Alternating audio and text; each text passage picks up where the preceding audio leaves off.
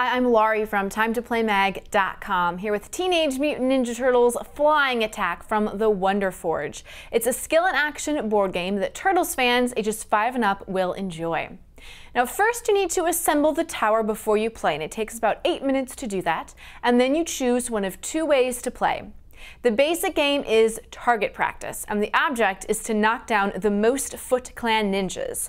You put 4 ninjas on the tower, 1 on each level, as we have done here, and then you take turns launching your turtle player toward the tower. If you knock down a ninja, you get to keep it and place another one on the tower. When there aren't enough ninjas left to have 4 ninjas on the tower, the game is over and the player with the most ninjas wins. The more advanced game is called Shredder vs. Turtles, and one player is Shredder, and if he gets all 6 device parts cards, he wins. But if the Turtles capture 7 ninjas, they win.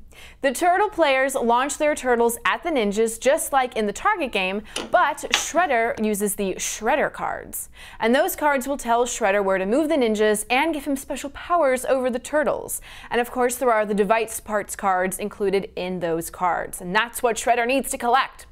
This game is for 2 to 5 players, and we like that there are 2 ways to play. It's recommended that first-time players play the basic game first. It does take some practice and skill to launch the turtles so they knock off the ninjas, and of course, you're not going to knock down ninjas each time you launch. That's all part of the fun and gameplay. And playing as Shredder will be fun for kids who want to take a turn at being the bad guy. If you want to find out more information on this game, such as how much it costs and where to buy, then come visit TimeToPlayMag.com, your #1 source for all things play.